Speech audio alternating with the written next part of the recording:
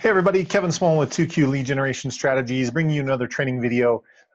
Today what we want to cover and what we're going to show is our process for marketing open houses. So if you're wanting to drive more traffic to your open house, get more visitors, more buyers, more potential sellers, all of that is great, and we're going to show you how to do that today. So as always, if you like the video, give us a like. That always helps us.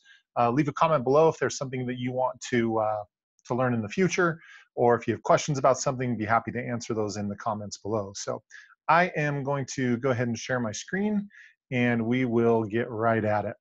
So with open houses, the strategy that we'd like to use on Facebook is we like to use events to market the open houses on Facebook. A couple of reasons. Number one, when you use an event on Facebook, the first thing is that there's a notification system.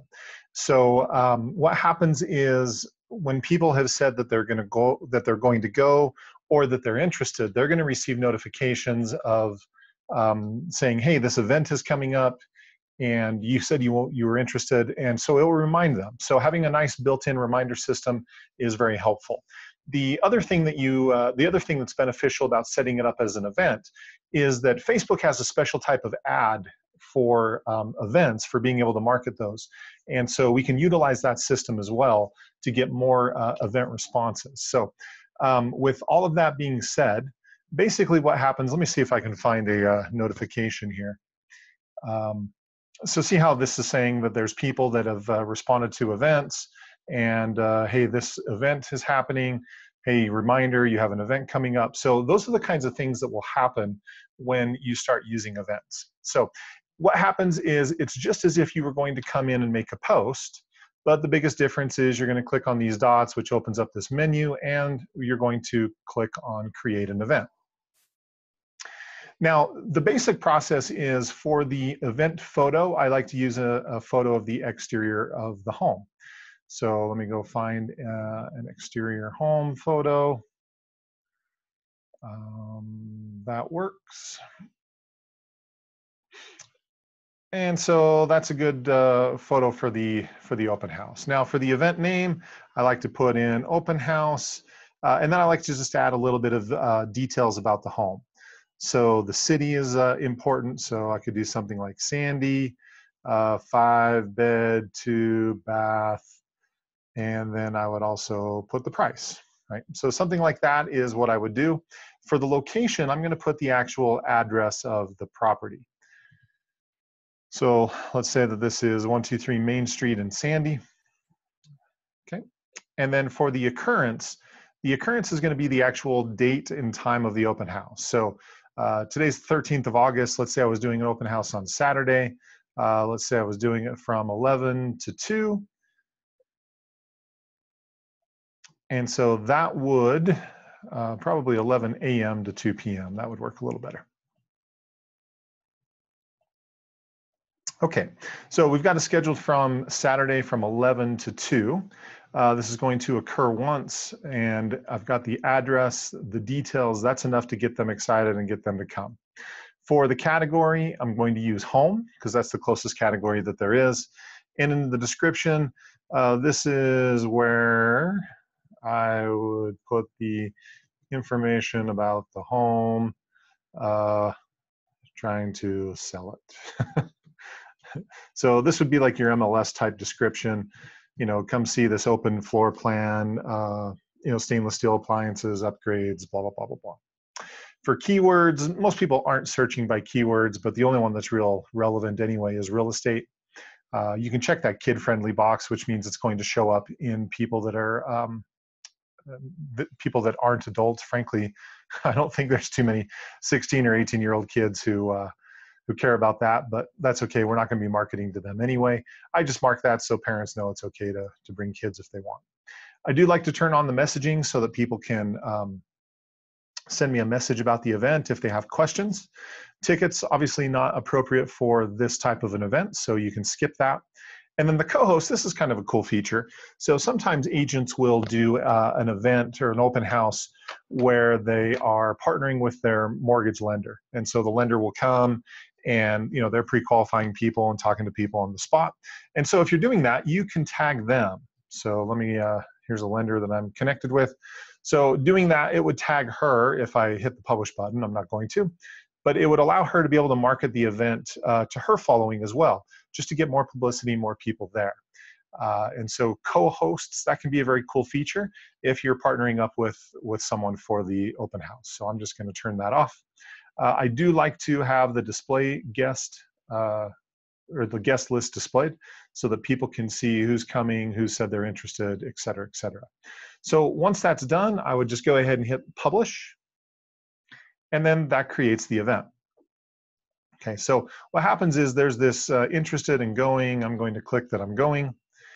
And you'll notice that this is the guest list. So it says that you've got people that are interested, people that are going, and you can also invite people. So here is the invite. So you can either invite friends, which if I pick that option, I can invite everybody. I can invite certain lists that I have, and you can invite people one by one. So that's a good way to potentially invite some of the prospects or maybe some of the clients you're currently working with. Just to get some additional people there. The other thing that I would do inside the event is there's this discussion tab where you can post. So in here, this is where I would come in and I would add some of the photos of the home, right? So I would do something like that. And then again, this would just be more of my MLS type description of stuff. Basically just showcasing the photos of the home, right? So some of you may also have like a video walkthrough that you've done of the property. That's another great thing to put in here. You can upload that video, but I would post this inside the post. And then what I would also do inside the description, let me edit this. So in here, I would also put see photos inside the event post. That way people know that there's additional photos once they go inside that they can see the rest of the property. Right. So that gives them a good reason to get excited to come check out the property. And so that creates the event itself. Now, the next piece of this is, there's two more pieces. So piece number one is I want to be running ads on Facebook driving people to the event. So I'm going to open up Facebook in another tab here. And I'm going to go to the ads manager, just like I would, go create a brand new ad. And so as I'm creating an ad for this event, the cool thing is Facebook, like I said earlier, has a very specific ad for events. So what a lot of people don't realize is if you click on engagement, I can optimize my ad for different things. So it defaults to post engagement, which is people commenting, liking, and sharing. And that's not really what I'm after here. I can default it to getting people to like my page, which is also not what I'm after. But event responses is what I'm after. So I would call this whatever it is, just so I know what it is. I usually use OH for open house. So that tells me this is an open house ad. So click on next. For my audience, I would simply go define who my audience of people I think are going to come see the property. So if the address I was using was 123 Main Street in Sandy, which is what I had put as the property address right there, then I'm probably going to do like a 10, maybe a 15-mile radius around the property. Frankly, I probably wouldn't do a whole lot more than that because I don't know that people are going to travel that far just to go to the open house.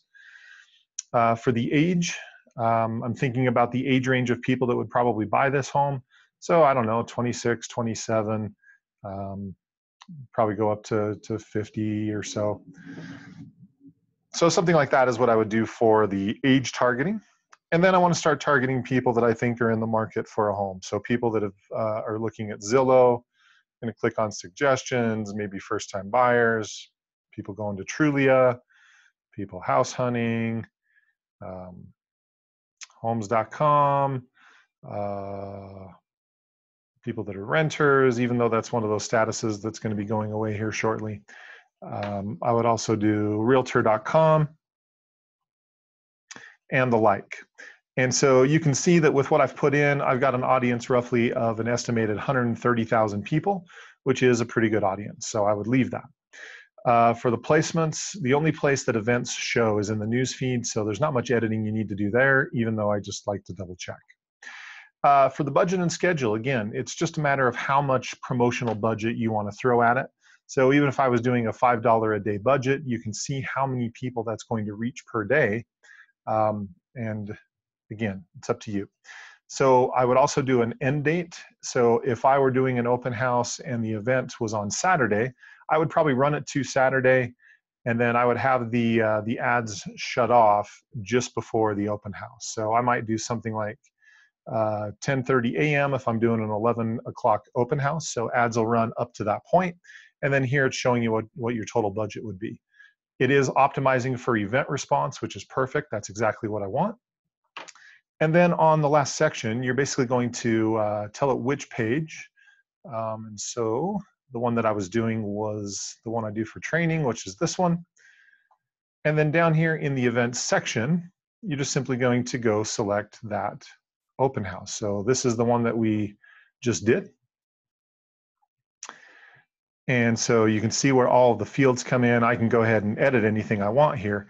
But the key thing is, see how it says right here, going? People can say that either they're going or that they're interested or whatever, and that's when it will remind them of what's going on. So the event or the ad is optimized to get people to click on this box, that either they're gonna go, they're interested, or whatever the case is. And so it becomes a super effective way to be able to market to people and get them driving more and more traffic to your open house. The third and final piece of this is something that I recommend doing the day of the open house, in fact, just before. So when you're getting to the open house, you're setting up your signs, you're getting everything ready to go before the start time, I highly recommend jumping on Facebook and doing a Facebook Live. So a Facebook Live is a live streaming video, and use that just to say, hey, we're here at this open house, let me do a quick walkthrough, and would love to come see you and have you see it live. So do a quick walkthrough of the property with your phone. That Facebook Live, the reason for that is every time you do a Facebook Live, anybody who's liked your page will receive notifications that you're doing a live streaming video. And with that, it gives you the ability just to get more promotion for free, because Facebook has, it's set in the algorithms of Facebook that they're going to give you more publicity for a live video because they're trying to compete with YouTube and Google for that video space.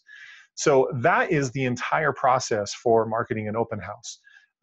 So it comes down to those three pieces: creating an event, running an ad for event responses, and then doing a Facebook Live the morning of, or just before the open house, again, driving more traffic. So I've seen people use this process to drive lots of traffic to their open house, generating more buyers, more sellers, and it's a very effective way for marketing.